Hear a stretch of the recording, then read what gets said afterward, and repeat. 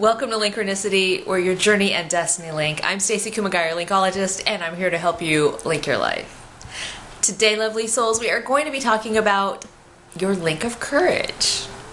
And we're going to be talking about it not just one way, not just two ways, 20 gazillion different ways. I don't know. I can guarantee you we're not going to be talking about courage just one way. I was just called upon to do this video, so you know, I answered the call to do this video because they said it was timely. It was timely to talk about courage. So, we're going to be doing this video a little bit differently. We're not going to be doing the 3 columns. I know you're really disappointed. We're not going to be doing 3-column homework. We're going to be doing an exploration, excavation exercise where you're just going to watch this video, think about the questions I've asked, and then challenge yourself to answer. You may have to slow it down, pause, because I know I talk fast. I'm trying to slow down. Dealing with all of these questions I'm going to ask you, because the questions I'm going to ask you are actually going to change your life from how you see it right now. Okay, so let me ask you this. As you link to the courage within you, how do you define it? How do you define it? What does courage mean to you? And do you know more specifically where you got it? Do you think you were just born with it? Do you think it developed over time? And how do you relate to courage? How is it shaped?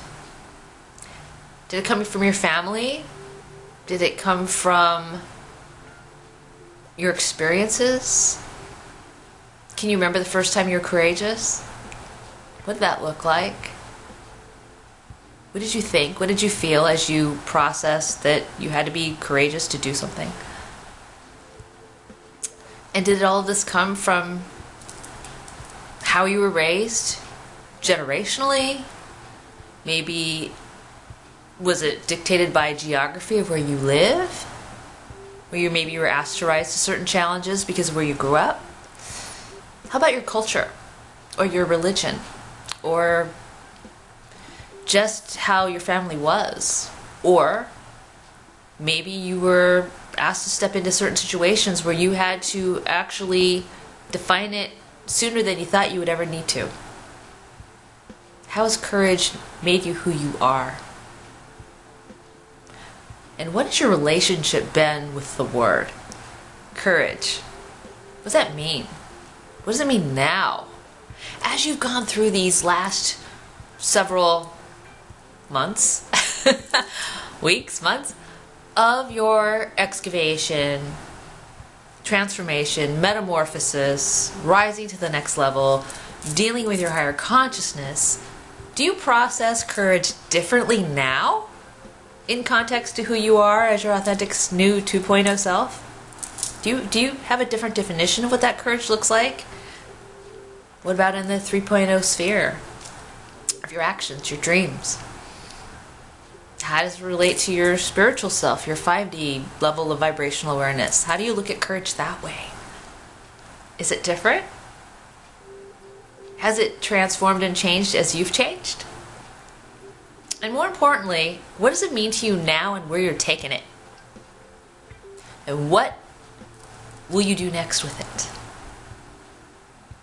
How we define courage is really, really important because it helps us see how we take on life, how we're open to life, how we step into what's next for our lives, and really constantly redefining the context of how we change the word and its meaning to us in our heart and our soul in alignment with our truth of who we are in every moment we choose to be courageous.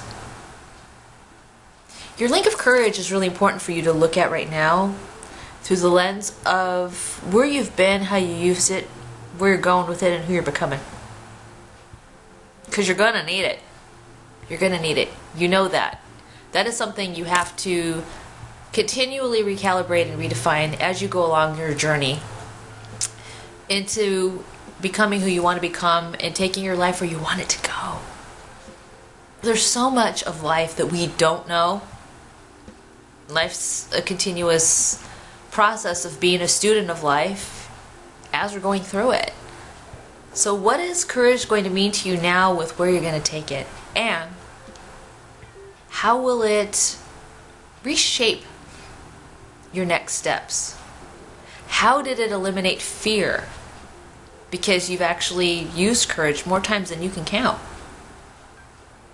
And what courage did it take for you to actually go through the metamorphosis process of answering the call to rise in ascension, of being who you now want to be?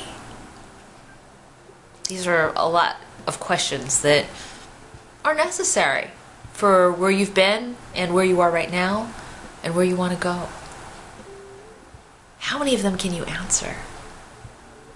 How many of them did you not know that you had to actually contemplate to answer? And where do you think you're going to get the answers? Do you know? Or do you just take it on without defining it, and instead letting the experience define you? Yeah.